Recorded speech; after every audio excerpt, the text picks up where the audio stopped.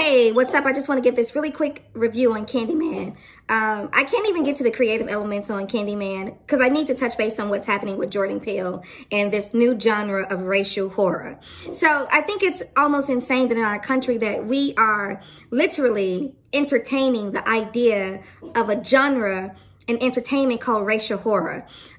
So what's happening is creatives are using the injustices of Black Americans and turning it into some type of creative horror story. And I just find it insane, right? And when you look at the situation, when Jordan Peele first did his first movie, Get Out, it was kind of interestingly fascinating and like really good.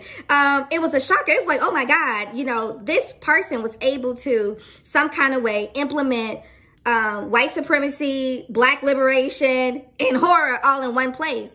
But what I'm gathering it with this new genre and this new fetish and this new infatuation is it's consistent now. There's this genre of racial horror that's taken the mishap, the misfortune of African Americans in some kind of way, turning it into a box office phenomenon. Now, I'm all for Black creativity because I'm a Black woman and I'm for Black creativity, Black liberation, Black progression, all those things, Black empowerment. But what I'm not for is Black people constantly, like your pain, Black people's pain constantly being monetized and Black people not have no benefit from it. So for example, I just want to say that racial horror is not basically us going to the movies and watching a Jordan Peele plot twist. Racial horror is actually slavery, Jim Crow, mass incarceration, police brutality, redlining, zoning. Those are actual racial horrors in this country that Black people experience very often.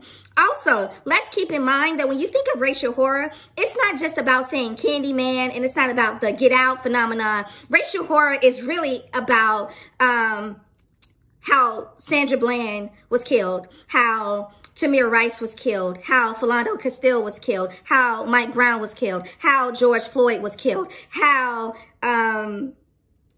Alton Sterling was killed. Like, these are actual racial horrors. So I think that although we go to the box office and we become so infatuated with Blackness on screen, but we don't even really tap into what benefit does this genre have for African American progression. No, I'm not saying that everything on TV is supposed to be some form of Black progress, but I thought y'all was big on hoods, right? So it's kind of weird that a Black man can go inside of another neighborhood, and if those people don't know him, he gets jumped, he gets killed.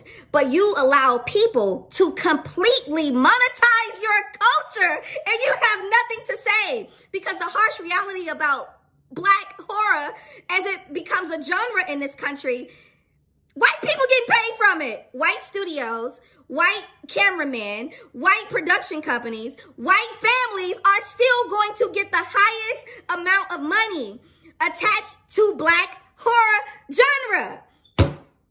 This is becoming so insane that I feel like I'm the only person on the planet that has a problem with racial horror in this story, in this country, because you all want to make it a Hollywood story, but you're living it and you're not getting a piece of that pie. I'm Madam President with the Z. That's my Candyman review. I'm out.